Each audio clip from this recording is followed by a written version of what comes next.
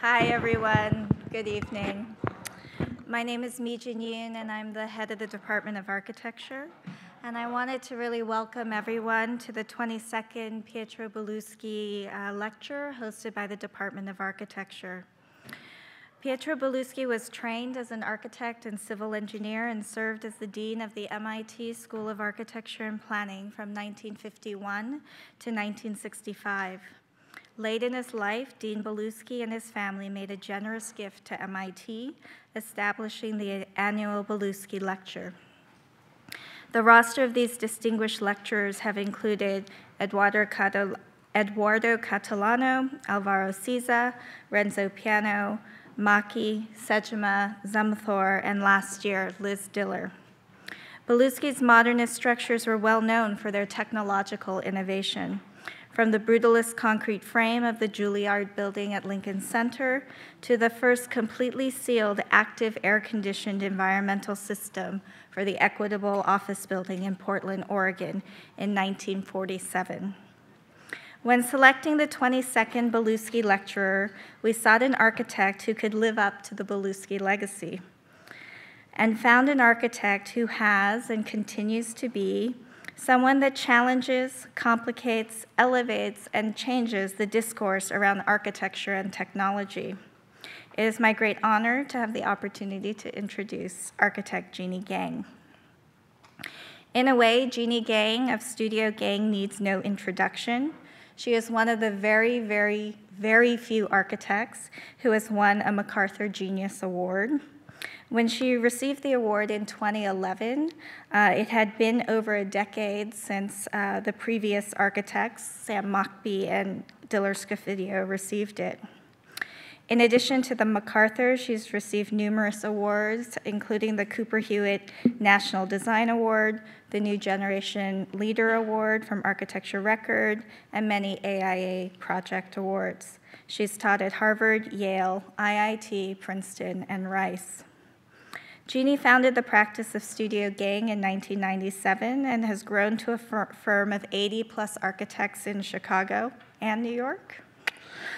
Studio Gang's current and recent projects include the Arcus Center for Social Justice and Leadership in Michigan, Northerly Island in Chicago, the Boathouse in Clark Park, Campus North Residence Hall at the University of Chicago, and several towers in San Francisco, Miami, New York, and of course, Chicago. Studio Gang's work is always fresh. There's no predetermined style or syntax, each project emerging from the particular constraints and opportunities of the site and situation. The studio's practice is incredibly wide-ranging in scale, from installation, pavilions, to towers, and most recently, islands. Her practice straddles and engages these scales, allowing reciprocities to influence the aesthetic and technical possibilities of built form. Her practice values in-depth research into construction and fabrication possibilities, material innovation, and commercial necessities, which enables her architecture to be constantly involved in this dialogue with technology. From exploiting the seams between concrete pours, reinventing a log barn by stacking logs the wrong way, and recognizing the potentials of a flexible pour stop in a concrete slab building like the Aqua Tower. A small anecdote to shed some light about the chatter created by Studio Gang's work. A few years ago, a thesis project was conducted to analyze Aqua Tower's geometries. Students wanted to verify if the contouring of the floor plates did in fact produce self-shading and view optimization, cited as the motives of the tower. In the process, the students produced dozens of alternative Aqua Towers, each driven by more and more engineered performance criteria. This thesis created quite a stir. Did the floor plates contribute to self-shading? Yes. Was it a sustainable high-rise? Arguable. How is sustainability measured? Debatable. Were the alternative versions more technically efficient? Maybe. Were they as elegant as the original? No. Is there value in the cumulative effect of a technical detail on the overall design? Yes. And lastly, what is the value of the image of a building? After intense debate, it was concluded that the architect's responsibility is not simply to find the most optimal technical solution, but rather to have the judgment to be able to weigh the real qualities of design, balancing technical performance, use, aesthetics, economics, and the cultural impact of a building. The Aqua Tower is simultaneously a building technology, an icon, and a real estate product. The Aqua Tower is discursive without being didactic. It is enigmatic and full of contradictions, and it reignited the tall building back into architectural discourse.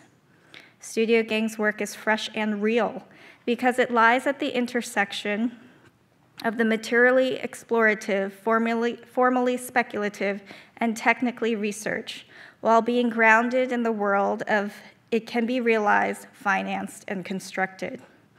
After all, an architect is not an engineer, nor an image maker, nor a builder. An architect, as Jeanne Gang so elegantly demonstrates, is an orchestrator of all these competing forces, balancing or unbalancing them to produce architecture with a capital A. Please join me in welcoming Jeanne Gang.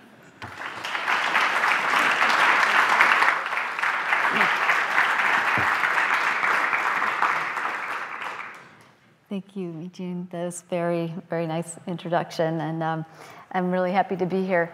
I think one of the things that's debate going on right now in architecture is really whether architects should be thinking about the medium alone and focusing on becoming an architect using the tools that we can in building cities, for example, which it's true in and of itself that could take a lifetime to perfect and to master, or if the architect should be working outside the medium and inside the medium and trying to connect those dots and being engaged, let's say, in the space outside of our own discourse. And I guess for me, I fall into the second camp. This is an image of a site right outside the city of Chicago that's not really hilly, that's actually a landscape, but this classic post-industrial landscape that is really a polluted space that's starting to define our post-industrial cities.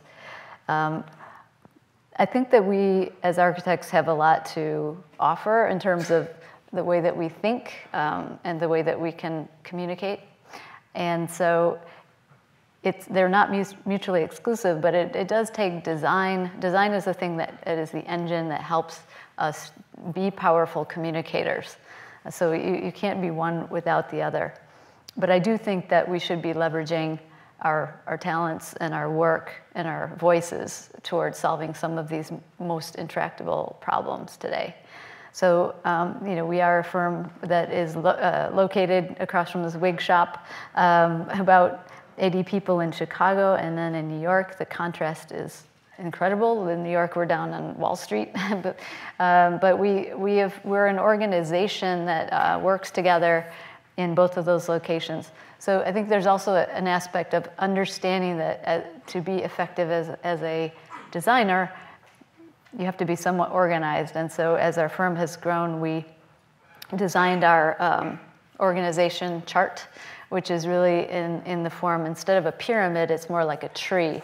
And this whole idea is that we are organized based on a mentoring model, so that my position is down near the roots, but every single person that comes into the office is able to become a strong branch and is responsible for the people that reside above them, all the way up to the fresh new leaves that are up at the top.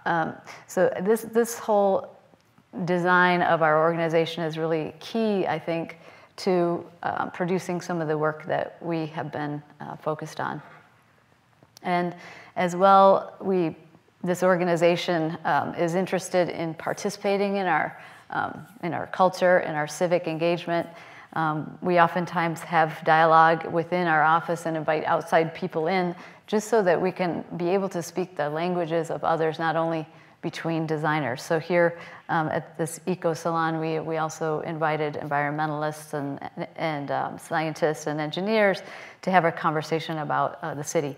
So one of the results of that are things that are books or papers or talks that might not just be aimed at our own architecture audience, like this one called Reverse Effect, which was really a book that we produced to help the public understand what was going on with the Chicago waterways. And to move a dialogue forward, it was kind of timed to be released with some important policy decisions in the city. And we were able to, get that out to talk about some of these important issues. Which include things like the bad water quality in the Chicago River, the flooding of basements, the invasive species coming up the river, but also the potential of this kind of post-industrial riverscape.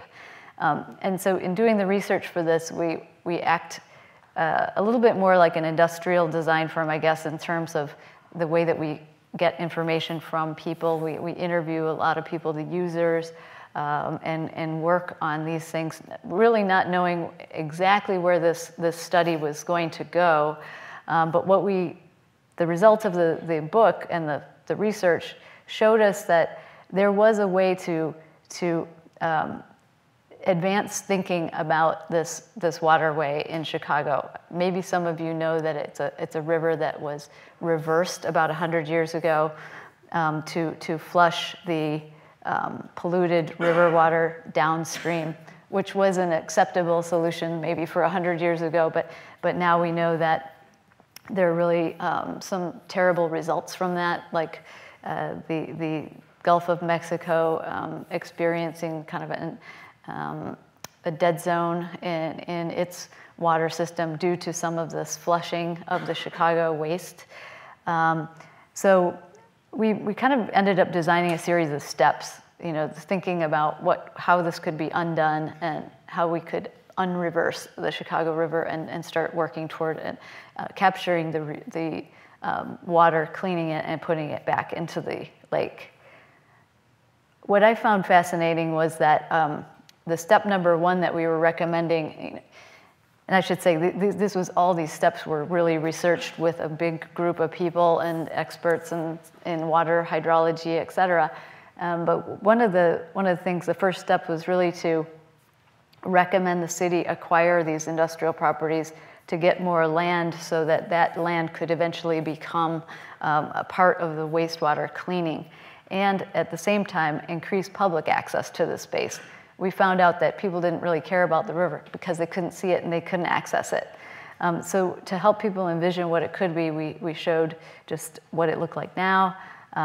And a lot of this industry, of course, is moving out, and what it could look like if this became really the last step of the wastewater treatment and unreversing the river, sending it back to the lake.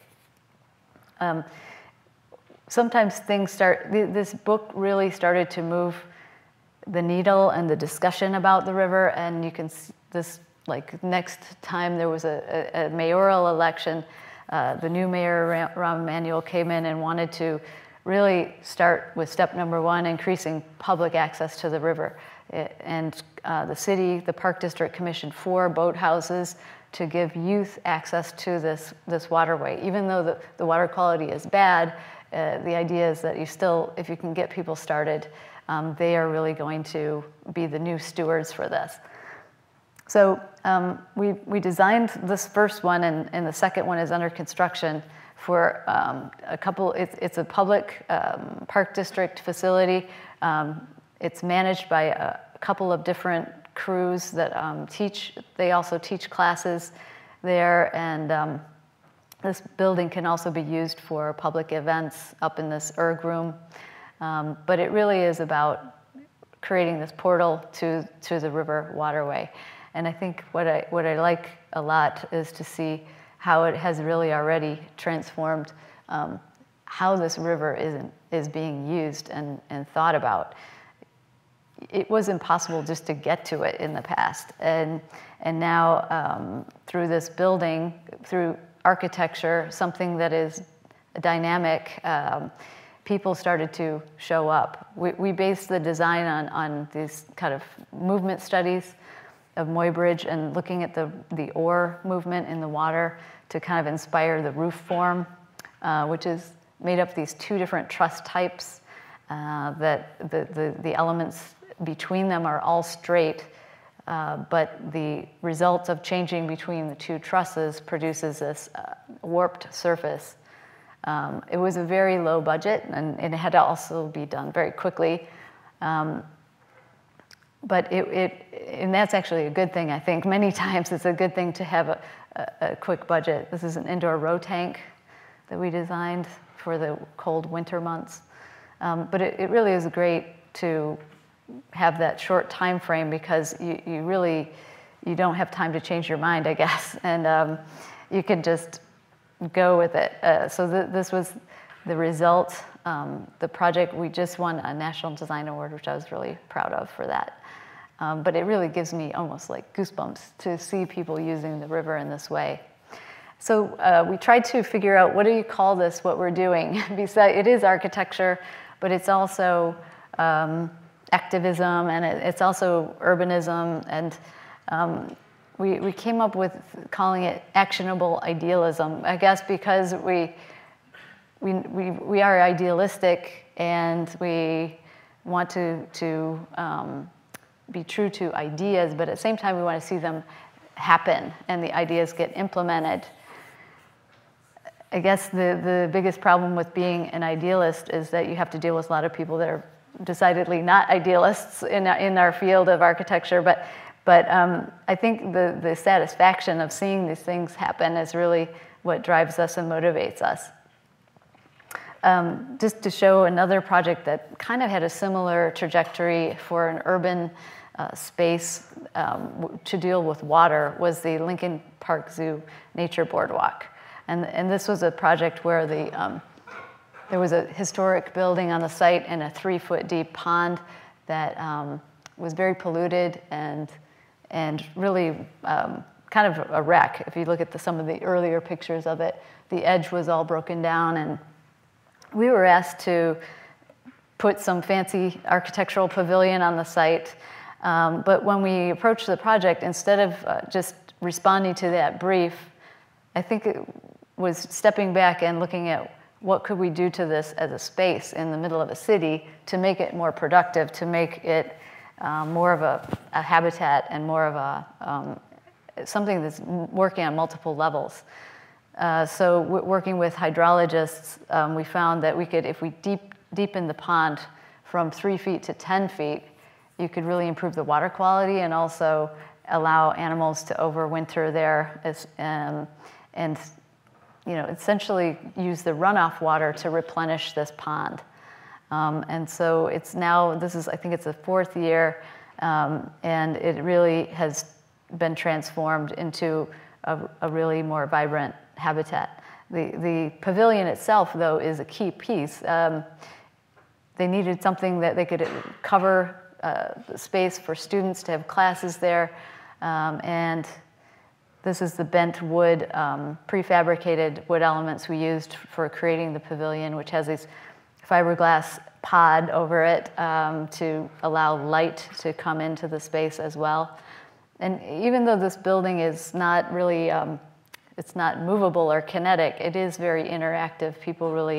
A lot of people send me pictures of their kids in these little halls, and it's really quite dynamic.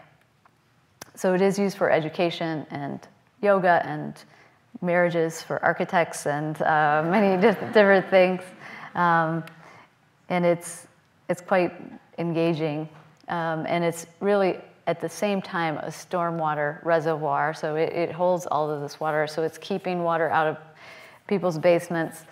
And it's a pretty biodiverse space that's smack in the middle of the city. So this wild nature, introducing that into the center of the city.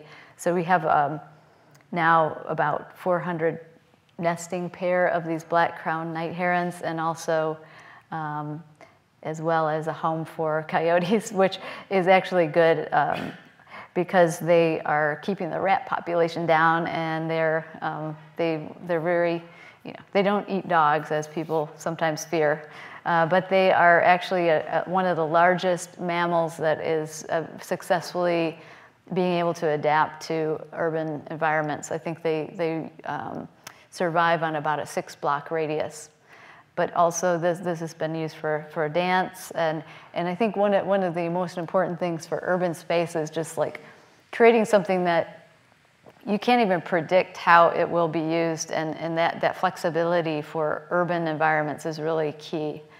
They recently had a dinner there, dîner blanc, that the French tradition of having people out and eating on the boardwalk.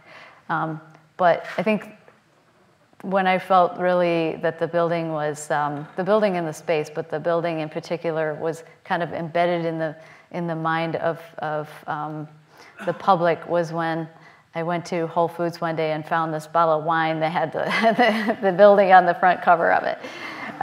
But anyway, it is, the image of the building is important. I think one of the other really main points that we have been trying to address is the idea of the tall building in the city and the density of urban environment with tall buildings and with more dense living. In a way, if you don't address residential architecture, I almost feel like there's a big gap there that is such an important part of the DNA of a city. So the fact that you can really reduce the footprint of inhabitation by building up and taller is evidenced by the fact that we take so much less land and also a lesser carbon footprint. The data that we used here from the Center for Neighborhood Technology shows that about people living in the city have about 7 times less carbon footprint than if you live in the more spread out pattern. So we've been really studying tall buildings, and this is a diagram of kind of the morphology, starting with the Aqua Tower, which was the first one. We started to kind of try to articulate the ideas of each of these buildings, whether it be carving them for solar access or using wind as a driver. And then what happened was, because tall buildings is very particular type of building and type of process, it actually helps to have a whole battery of designs that you've already thought about when you go in to propose something. And so they've kind of sorted out throughout based on climate and culture. I think in all, probably we've designed about maybe 19 or 20 that have gotten to the DD stage. Of course, only a couple of those are built or under construction.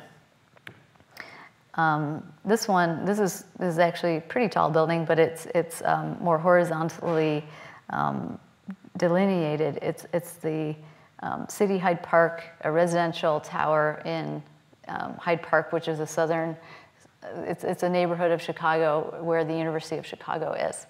And this building, really, we started designing it almost right on the heels of Aqua, but then it went on a big hold during the 2008 economic crisis. But then suddenly it was revived, and now it got built in no time. So what we wanted to do here was kind of improve on the performance of Aqua, but also think about how the building has 2 different sides, a north side and a south side. A lot of our work expresses the structure, so the literal structure is part of the design language. And here we use this alternating structural concrete panel to allow us to create bay windows that have no columns in the bay. So you get a very, very big open bay there. And on the south side, we had this idea that we could take the concrete panel structure and use it in different ways to create these balcony stems. And so they're literally creating almost more of like a community feeling on the facade. So that whole idea was to disengage the balcony from the building, and that allows us to get the thermal break in there, which is what I'm sure the students found out that doesn't perform as well on the Aqua Tower. And so here we see the way that these balcony stems are coming down and meeting the ground. And so this is using structure. You can see it under construction here. Of course, we're now insulating the whole outside of this building, but you can see the north-facing facade coming up and the alternating column grids around the side and the looking up at the south side. So what's really interesting, though, is it creates this very spatial condition on the south side of the building, which also gives shading, but a kind of an architecture, instead of just thinking of a view, a straight-up view, an architectural feeling of space out beyond your window, a space that can be occupied. And this is, I think, right here, you can see our whole, we went right before they started to open it and took a picture of our whole office standing on all the balconies. But I guess we're kind of small, you can't really see us on there. But it really did have this incredible effect. We could see each other obliquely, but not see into each other's apartments. And it was really a great experiment to do on the building. As well, this idea of solar carving is something that maybe it started with the Aqua Tower, but now we are taking it to a different level in a new building that's just about to go into construction. Which we call the solar carved building. You know, if you think about Manhattan, it really is evidence of solar carving, you know, carving down to create light and air to go to the street. These are the Hugh Ferris drawings that represented zoning in New York that created the step-back skyscraper. But there was another Professor Knowles I think he was at USC, who I was really interested in early on, who had looked at how solar shaping could benefit neighborhoods. So instead of thinking about, you know, the solar access for inside the building, it's really about thinking about how you could zone a whole neighborhood to provide solar access. So the building I'm going to show you is, at first glance, it looks like it's not doing the solar carving, because on the left you can see the Hugh Ferris step-back skyscraper rendition. And then on the right is our solar carved tower in New York. But this comes out of looking very specifically at the site and analyzing the site very closely. Here you can see the as-of-right zoning if we were to build on our little L-shaped site there along the High Line with the zoning envelope around it. And that would produce a building like this, which is really kind of closing in on the High Line and shading the gardens there. And so because the High Line is an interior block public space as opposed to a public street, it really makes you have to rethink the zoning. And so what we argued for was to transfer that area and give ourselves a taller building, but cut away and shape the building to provide light, air, and views to the High Line itself. So the shape really comes out of thinking of the solar angles and projecting them onto the building. And then we had to have a kind of a contingency plan because we were asking for more area as well. And so we had versions of just carving it further and further and further until we would meet the FAR that met the approval. And one of the things I learned about working in New York was that they have like 3 architects. The first one does the zoning. The second one is the architect who figures out what it looks like. And the third one they call the envelope stuffer, which puts the insides into the building. But our client in this case it was their first development project. And so they didn't actually get the zoning envelope architect to, and so we ended up in a way having a lot more freedom to explore this. We did get approved by the city. They understood that it's better to carve the building back toward the High Line. And they actually are starting a process whereby they will adjust the zoning for the future. We had this carved areas are made out of a kind of faceted glass, which of course we have to optimize. Oops.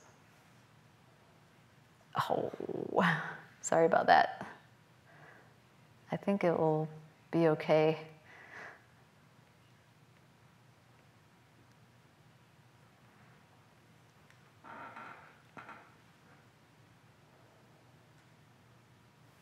Yay.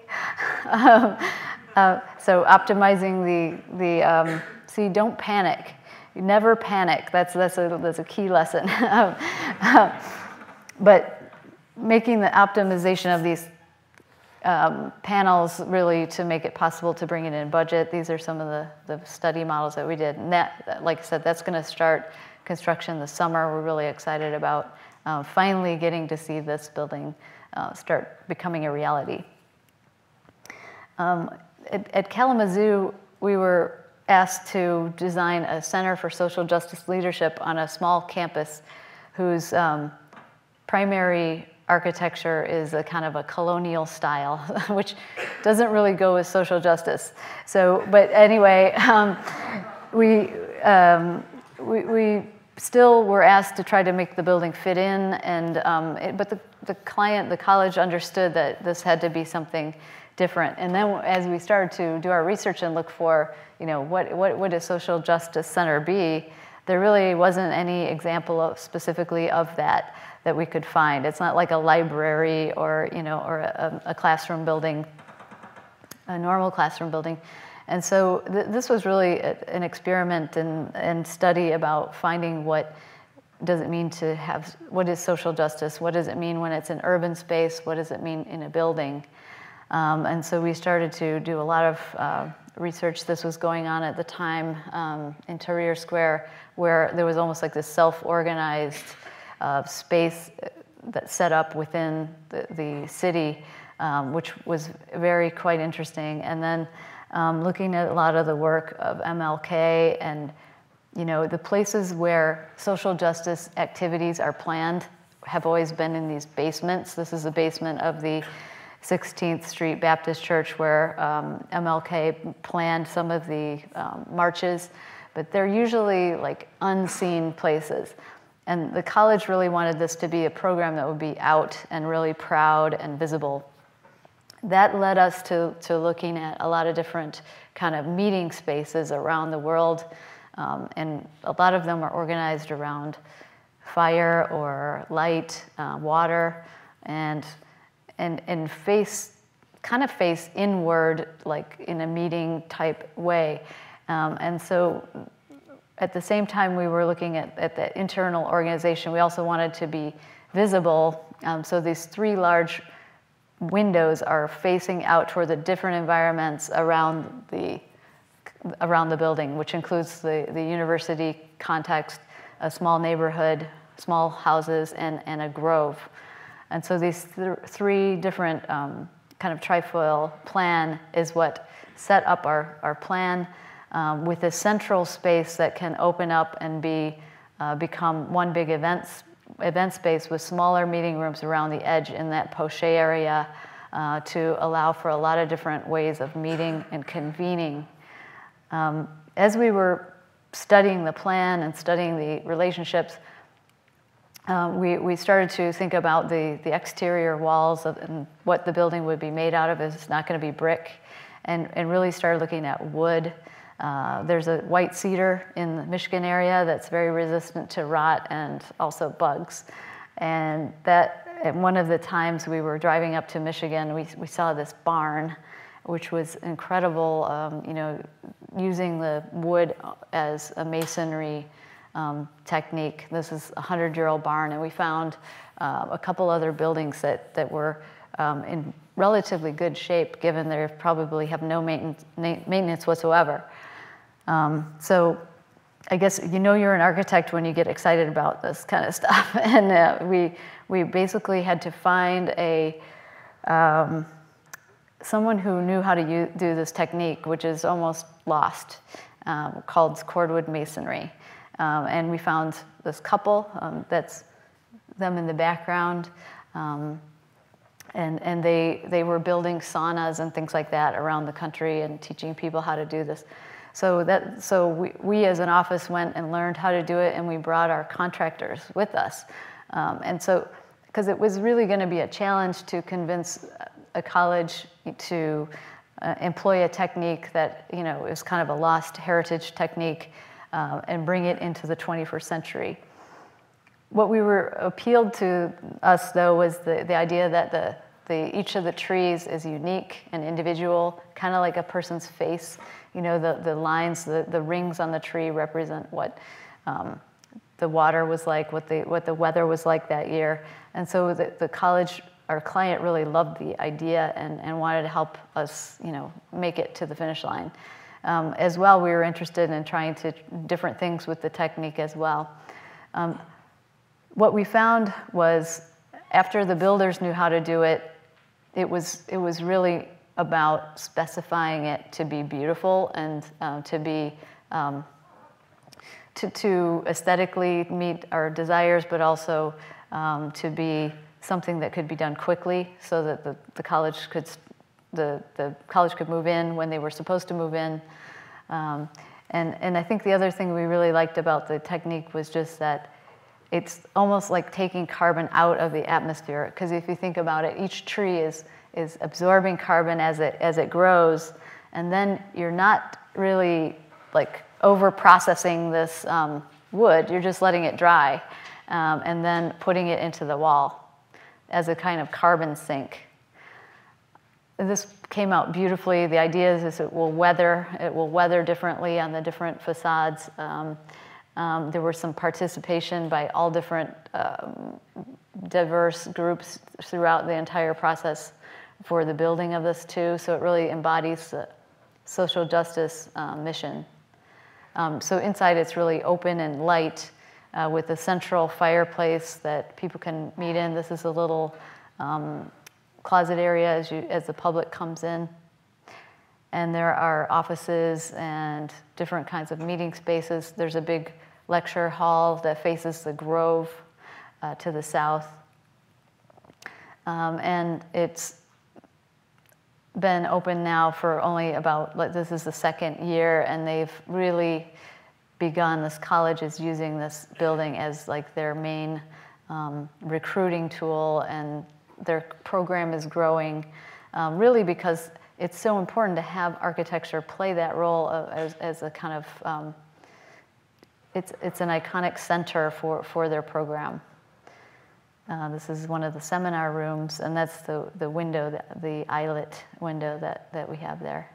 So this is the first year in their first conference.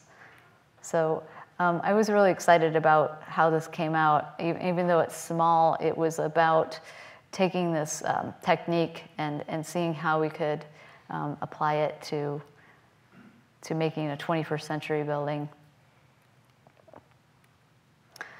And then I want to show the most recent project that we just completed, which is called the Writers Theater. And this is one that, it's kind of a small project. It's about 38,000 square feet and located in Glencoe, Illinois, which is a little bit north of Chicago, in this leafy, quiet suburb that's located right on the commuter train to downtown Chicago.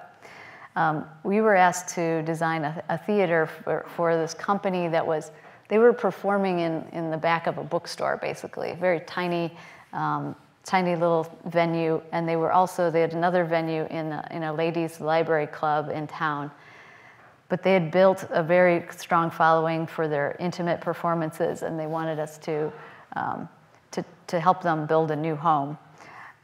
What we saw as the urban kind of challenge here was to try to use the arts to kind of engage this village and make it more walkable, and make it more so that people could start to participate in urban lifestyle. Up till then, it's really been a car-oriented society. Even though they have a couple of small shops, most people drive everywhere. So we felt like we needed to engage the the city and bring the theater outward. So if you look back at theater, there's really some great examples of theater without any buildings at all that just happened directly in the streets. And then in Shakespeare's time, really the courtyards where the big theaters were open air. And all of those related very strongly to the urban context. So in ours, which is this Writers' Theater here, we wanted to create a couple of venues, but then create a third venue that's really operating more as a public space, some early sketch. And looking back at the material, what should this building be made out of? We really came across this idea of the frame and timber during that modern era. The first modern era of theater was the same time, corresponded at the same time as the Tudor buildings, which Mies really looked at a lot because they were like the first time you had a frame building with infill instead of bearing wall structures. But we wanted to, take that wood technology further and came up with some really interesting ways to employ wood. So the venues are here, the little black box, a 250-seat theater, and then this lobby space that doubles as a performance space and urban public space with a walkway that surrounds it, almost like a canopy walk for this, to look at the adjacent parks. And so as we were developing the wood, the canopy walk and the wood Virendale structure, we were trying to use the wood in tension to hold up this walkway. And what's interesting about using wood structurally is a lot of codes now don't let you actually do that because the codes are written for steel and concrete. And we're really pushing it here with using very thin members, tendons that would hold up this walkway. The engineers that we started out with were really good at steel and didn't really know wood, so we brought in a specialist in wood construction and figured out a way to hold this walkway up in tension using this detail at the base. And so a lot of it had to be incredibly, it had to be modeled digitally and tested for all different kinds of conditions because it wasn't described in the code how you could use wood this way. But the real challenge was finding the right people to make it and to get it, to meet the budget. We ended up finding this incredible place in the middle of nowhere, really, where a lot of craftsmen have come from all over the world to work with wood and work with it. And they've also go around and kind of deconstruct barns and to try to salvage wood. This is the site right here where this box was made, essentially. So again, I think connecting to the making is really important to us. I mean, I love that part of architecture, and I really want to combine the tools of the highest digital tools with actually the physical material. And so this place, we had to do a test to prove that our screen would work. We went out there a number of times. This is showing the rig where they actually pulled the tendons apart. You can see how thin they are. This is a Port Orford cedar tendons. It's a cedar that will weather, but it also has very few knots in it. And it surpassed the test. Actually, the steel started to creak, and so before the wood did. And so it was really a great test. And then the detail of how to express this tension member we did with this special, we call it cat's paw. So it's the solid batten goes into the slot. Here's an example. They let us actually help make some of these, which was great. Adding material into the batten instead of taking a bolt, and if you put a bolt through a small piece of wood, you're going to take out 75% of the material. And so this was really a great way to bolster the connection, and there's a finished one. One of the other things I learned from going out there was like how to throw an axe. This is, they have these, it's an amazing place. They make their own beer and they throw axes. But anyway, the detail came out incredible. This is showing that you can really see the structure there. How is that? It looks like strings holding it up, but it communicates what the structure is doing, which I really like. So as I said, this just opened like 2 weeks ago. The first performance is in March. This is a view from the park, seeing the canopy walk going around the building. Here's another view of that. So it's an outdoor space that can be used at the intermission, but it also has this way to open up to the space, the lobby space below, which is here coming into the building, and then this space which can be both an impromptu performance, but also just a public place for lectures, before and after theater, and a space that was kind of really needed in the small city. So this is kind of the views of it. This is being up in the canopy. It's very light.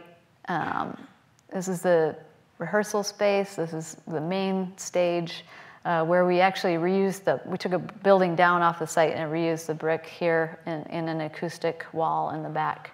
So very excited about this building as well. Even though it's small, we feel like it can start to have an impact on its space around it. So finally, just getting back to this actionable idealism idea, the idea that architects can do something that is, in addition to designing buildings where you're given a program like this one, there can always be a reassessment of that program. But you can also self-initiate project, and if you're interested in doing something, and a lot of people that are working in this more blurred space of what an architect is actually do self-initiate projects. The one that we most recently did and is now going on to the next step, we called Polis Station. And this was a project that really resulted from us basically looking at what was going on in the country, watching the news, and being rather horrified by the violence going on between police and community members, and a kind of almost like a disconnect between these two groups, and kind of just wondering if there was something in the urban space or in the building, police station itself, that could help to mend some of that tension. A lot of people ask me, why do you call it Polis Station, or what does that mean? But it really comes from the Greek word of polis, obviously, and the idea that a polis station, it should be a place that's for the people, and it should help to reinforce a tightly knit community. So one thing is the Polis Station, when people talk about these self-initiated projects, sometimes it's hard to understand what's going on, what drives that. And we kind of tried to delineate it here with this diagram. So this is kind of a diagram of the actionable idealism. So sometimes the ideas get hatched because of things that are going on in the world. It might be because of people you meet. It might be from teaching a studio or working with an institution. So for Polis Station, I was teaching a studio at Columbia last semester, but also we had been designing this firehouse in New York, and it was striking me how the firehouse is such a community-oriented building, and then when you look at police stations, they look like fortresses, and also that the firemen, firefighters oftentimes have relationships with the community and each other, and that's exactly the relationship that's broken down between police and their community. And so that was also feeding into it. And so we started on our research phase, which includes really talking to people, again, like people who build community. We were talking to scholars on criminal justice. We were talking to the police. We were talking to government and community members. And as all of those people and those interviews start coming together, we started to hatch, a project that would be about a new type of police station. And simultaneously, one of the things that came out in this prep time was thinking about what could we actually get built, and so this thing doesn't just stay on paper. So we started to basically raise money to start funding one of the components of the project. We were looking at this report from President Obama's task force on 21st century policing, which the Obama administration started this study after a lot of these violent interactions and killings. And they came up with 6 pillars of how to improve policing and make it 21st century. And the pillars are really, they're quite strong and very good ideas. However, none of them have anything to do really with architecture or design. And so I think that really we felt like this could be a brief, and then how do we test architecture, urban design against these pillars. So going backwards, looking at what is policing, why did it end up like this, and how did we get here? We found that really policing, which comes from England for the US, and I gotta preface this with, we're only talking about kind of the Northeast because it's a very different thing in the South and it's a very different thing in the West. But the policing idea came from, someone in the neighborhood who lives there would go around and have this night watch. And the building is nothing but a box, this tiny little box in the background. And so it looks like an outhouse, really. But it was just a little warming hut, and people would take turns walking around, and they would meet at predetermined times in the box, and so to relieve each other from duty. And they knew the community, and the community knew them. And these boxes were located really within walking distance of each other. So you have a city based on this really direct communication between the people, the protectors, and the community that they're protecting. And later on, that became more of this telephone box. So still really not a building in sight, but as police started using cars, and the buildings became more and more surrounded by parking, and they became fortresses and jails. So a lot of time these places right now are operating as jails. People are scared to walk in the front door, basically, to the place. But the thing that the big potential of it is that they're located in the neighborhoods. So you have a publicly, paid for building that is an asset in the middle of a neighborhood. And at this point, we started looking at a specific example. This is in North Lawndale in Chicago. In the interviews, one of the things we heard was the police, to create better relationships, the police really want to be involved with kids in the neighborhood, but there's a lot of barriers against that because they are asked to be coaches, but the teams play far away, and the police no longer live in the neighborhood that they're policing, and so it's very hard to do. So one of the things that we thought of that could be easy to achieve would be to take this parking all around this police station and just introduce some play courts, bring the teams to the police station to create this relationship that's not about law and not about enforcing laws, but it's more about creating a sense of community and getting to know each other. This is a little bit of the North Lawndale site. This is the way it looks. As you can see, the urban renewal, this police station's here, and it's just, I don't know if they could ever use all these parking spots. We pitched this to the city at the same time we really were ongoing with the project, and we found that there was a really strong desire to do something here. This is all like pre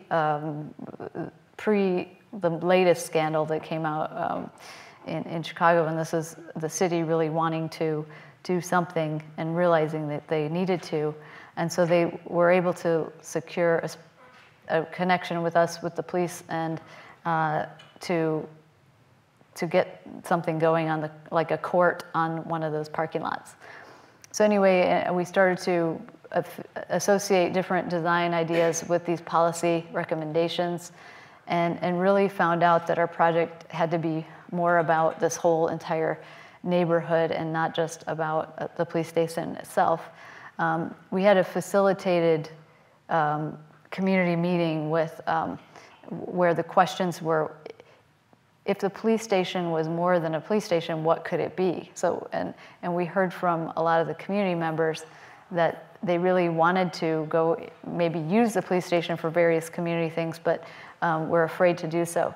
So out of that came this idea that the police station would become a community center, and that there could be a way for, there could be a secure side and a public side, way for this to be much more of a community asset.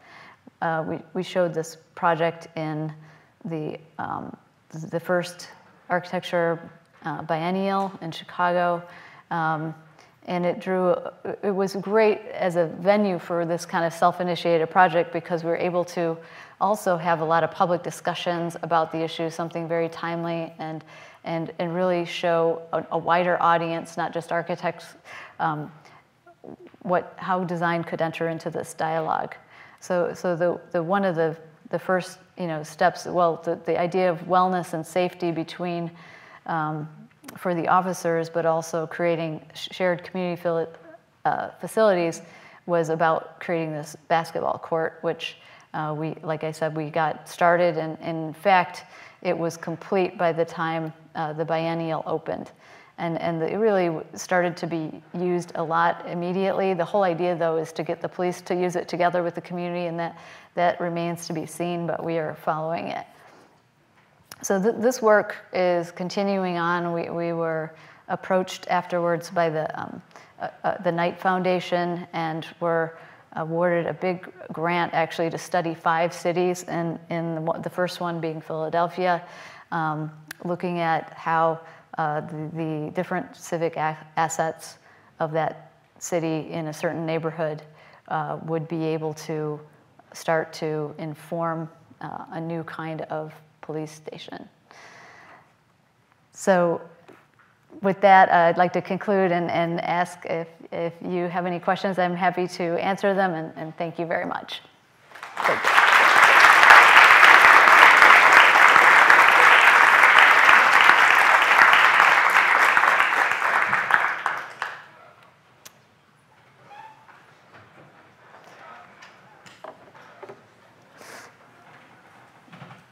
Any questions?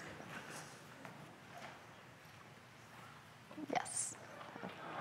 Started Studio Gang. What I guess how the what the firm is and what it does changed over time.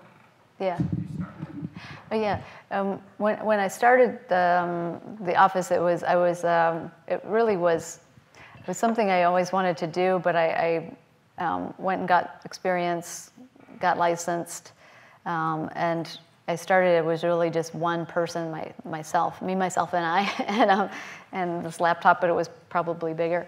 But it was really just, it was a real drive to get it started, and with the first couple people that joined me were my students from IIT, actually, who started teaching there.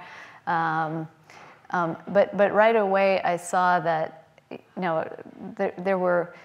there were gaps in between what was given to us as a program, like here's a community center to design, versus what the building could actually do, or what the ecological, let's say, context of any project is, and that there was a gap between,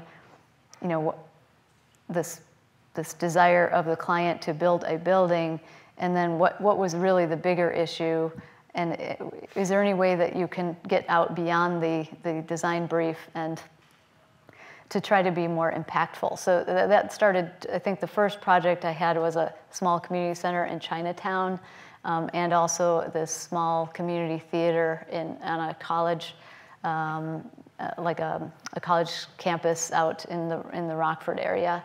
And both of them were projects that were a standalone brief, but each one of them seemed like there was something that they could be doing more than just following that brief. And as I grew the practice and was joined by others, there's a common sustainability and environmental ethos. And so we were very involved with NGOs and not-for-profits like the NRDC, for example, and doing some work with them.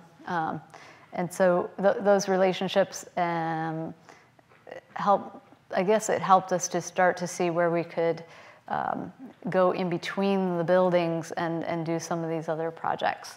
So it's changed in that now we can help, we can design our own future, I guess, by pulling together different clients that we already work with, or by knowing like how we can interact with the city in various places. So currently, like doing a project like the last one I showed is now allowing us to work in a space. I don't really want to design a police station, but I think that there's a strategic asset there that is located throughout neighborhoods in every city, and if we can figure out what to do with them, it might be able to really help some of the other issues we care about, like inequity and sustainability and reducing violence and things like that. So I guess it kind of evolved over time, but most of the people that come work for us now are really into that, and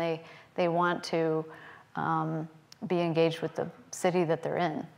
And so it's kind of multiplying now.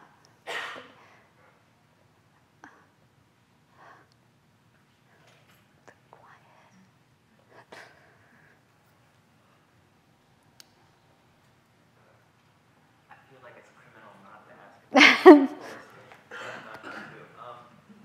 didn't really talk that much about the tall building. I mean, you talked about different strategies, environmentalism, and the environmental arguments, but to me at least, and I could be totally wrong, clearly something about the tall building attracts you. And can you talk a little bit more about that? Yeah, I think that it's a good question, and sometimes they will talk, just about living. It's really not really just tall buildings, but living environments in the city. I think the thing I'm really interested in there is like this issue of community. When we first came into the space of tall buildings, that was not a discussion point. I mean, the whole idea is trying to create more privacy in the city, which, yeah, you need privacy. But I think people really are also looking for community. And again, you have all of these people living on a small footprint. There's great opportunities to create those kind of shared spaces. A current building we're doing that's also tall, it's 18 stories at the University of Chicago. It's a residence hall. We took like every 3 floors and created a void inside that's like a house stuck into the section. So that was another way of trying to create that community space within the building. But I also really, I like that problem because it's got such limit. It's a very challenging design problem to design tall buildings. There's so much, it's like a vertical street with so much pressure on the core. So in a way, we like having it in the mix because it's just, and some people gravitate to it within the office. It's got such tight parameters, and it's such an important thing in a city to have people living there.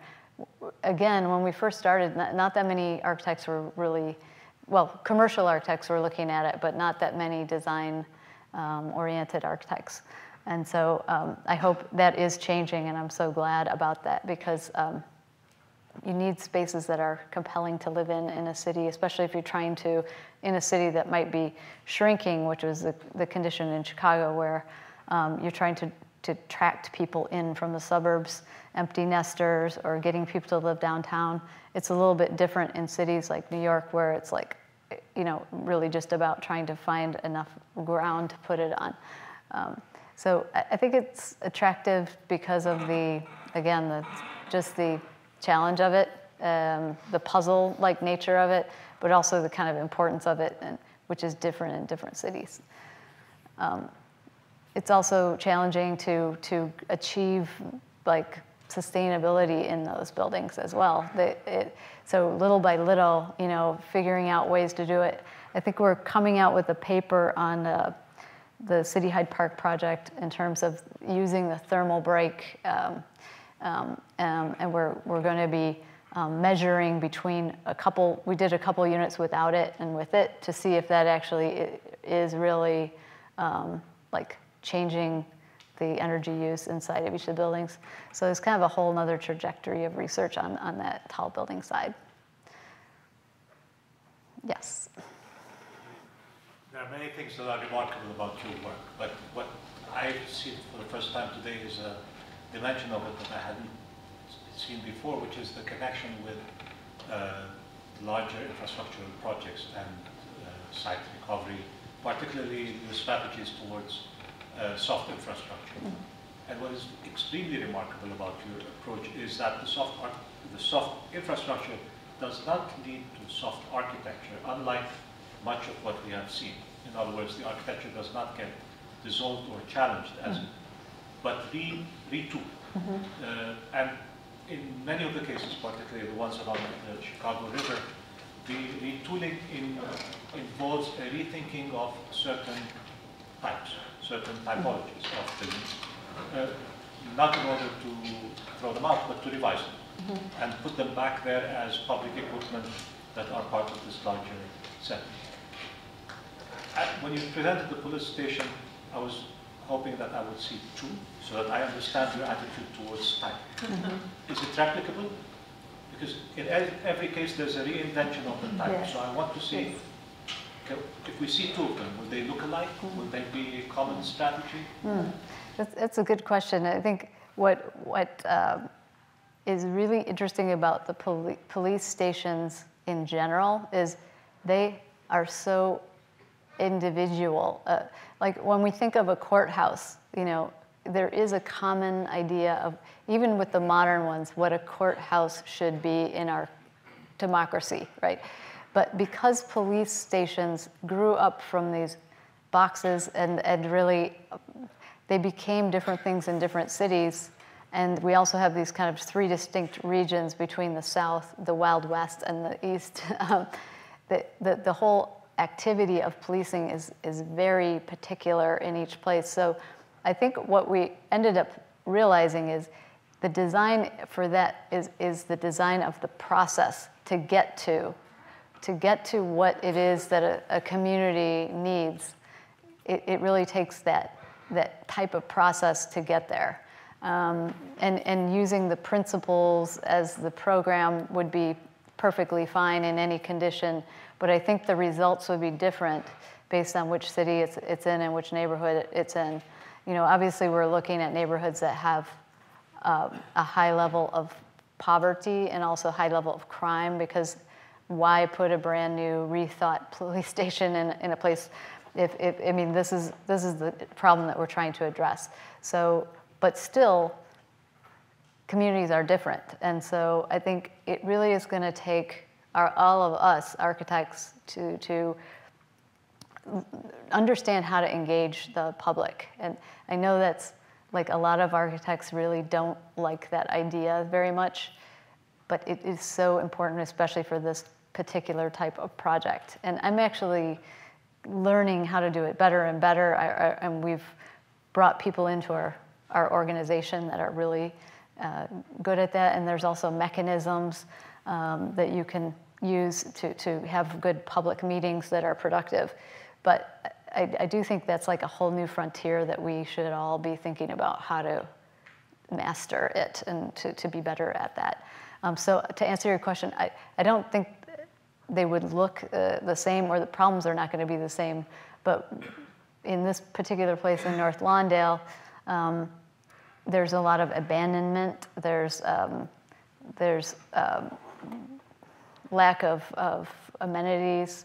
There's no places for people to use computers. So that's like a kind of an easy idea of like putting computers in, and that's what the people told us, that we want computers. One guy said, if we really want to repair the relationship between police and community members, we should put a barber shop in the police station. And because that's what works there. And so I would have never thought of that, you know. And so it is going to be particular and unique. And, you know, the tough part is going to be getting the police to accept and move and try to move toward this idea. So, yes. Thank you, Jeanne.